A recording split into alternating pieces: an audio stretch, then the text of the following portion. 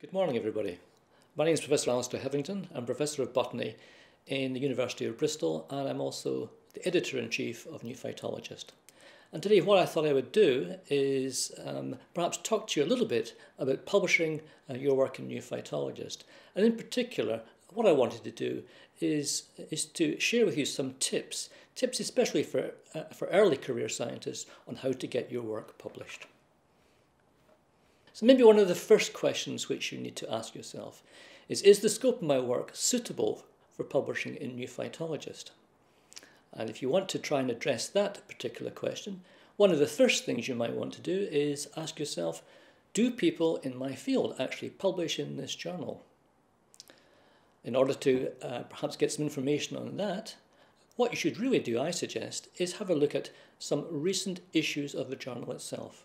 Ask yourself the question, would I be pleased to see my work published alongside these papers?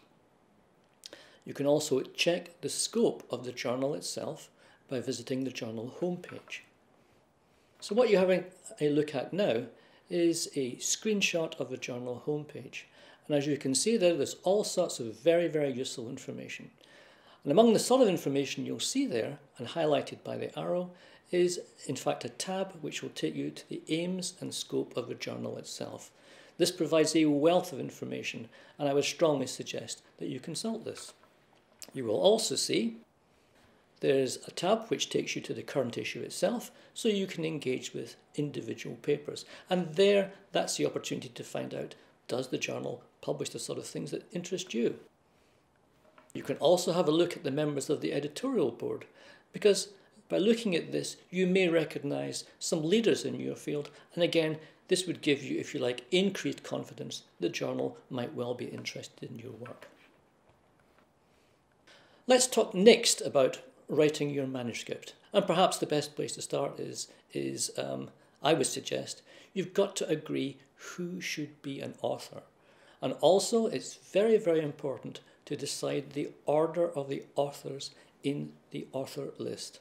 If you decide this really right at the outset, this can really get rid of any possibility in the future of any disagreements. So one of my top tips would be really get the author list decided very early on. I would also say that the role of a senior author is very important. This is because she or he will take overall responsibility for the manuscript. That's the preparation and the overall submission of the process. And then once that's been decided, I think it's very important to divide up the work and assign specific tasks to your colleagues. You're looking again at another screenshot. I think it's important also to decide what type of paper you're writing. And very much so, become familiar with the author guidelines. And again, on the screenshot, what you can see is there's a tab to the author guidelines. These are very important, and these dictate the format of the manuscript which you will write. And you really must pay very close attention to these. Another issue that comes up and we're asked about fairly frequently is the question of the pre-submission inquiry. And the major question there is, what is it and is it worth the effort?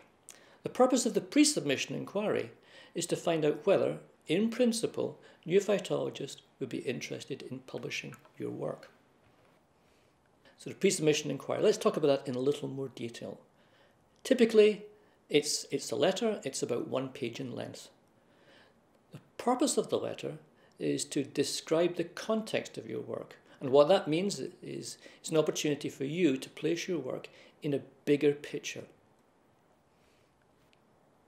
The letter also describes, and this really is very important, what's novel about your work, what's exciting about it, and really why readers of New Phytologist should be interested. Once you send this to us, one of our editors will get back to you within about 48 hours with a decision, and the decision will be either no thanks or yes, we'd like to learn more about this, and we'll invite you to submit a full application. Of course, at this stage, anything you receive on the pre-submission front will certainly not predicate or will not inform the decision, the final decision taken by the editor. However, it will, we hope, allow you to proceed.